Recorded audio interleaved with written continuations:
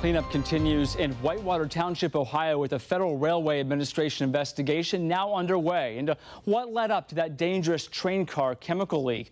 It led to hundreds of households to evacuate. The chemical is called styrene. It spewed from train cars for hours before crews were able to seal it off. You're looking at some of the scene video right now on your screen. The public area and the water wells in the area have been deemed safe by officials. Air quality tests, however, continue. One resident filed a class action lawsuit seeking over $25,000 against the owner of the railroad, the rail car, and the company that made the chemical. She claims she's had constant headaches, itchy, watery eyes, and a scratchy throat since that leak happened.